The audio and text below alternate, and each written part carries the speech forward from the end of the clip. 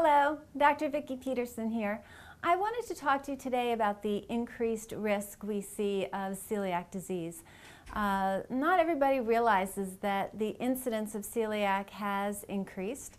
Statistically, we talk about it as occurring in 1% of the population, but research that was done over a year ago now points to the fact that as our population ages, the incidence actually increases up to 4%.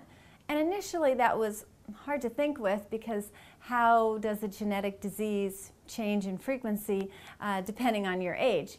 So what we realized, and this is coming a lot from the work of Dr. Alessio Fasano, was the realization that while you need the genetics for celiac disease as well as gluten sensitivity, different genes but similar conditions, and you need the presence of gluten in your diet, certainly. The third thing that you need is an unhealthy small intestine. And what we mean by unhealthy specifically is that the good bacteria in the small intestine, which make up the abundance of our immune system, 80% of which is housed in our small intestine, those good bacteria, when they are nice and robust and healthy, have the ability to keep bad genes turned off.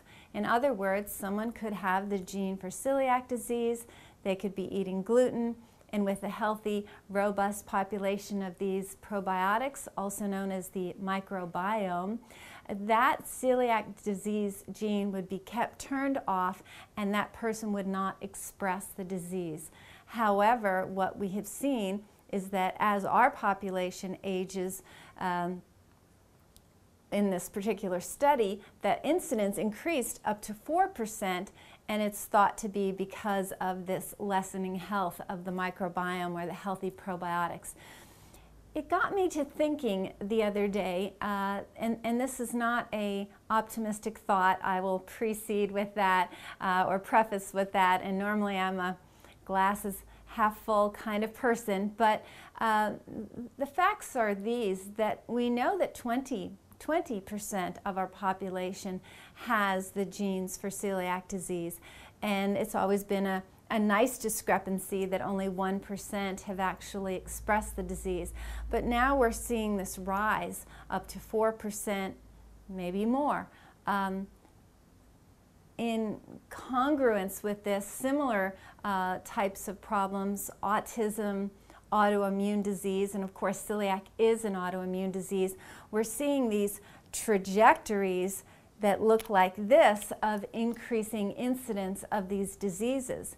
And it got me to thinking that because 20% of the population has this gene, and with our diet being less healthy, with more chemicals coming into our body, more pollutants, more synthetic types of foods, genetically modified foods, all these things are weakening the probiotic population, and we could see what we're seeing in autoimmune diseases in general, as well as autism, is this terrific increase, maybe getting up to that 20% of the population that has it, because we are not having healthy small intestines. Our digestive tract is not nearly as healthy as it should be.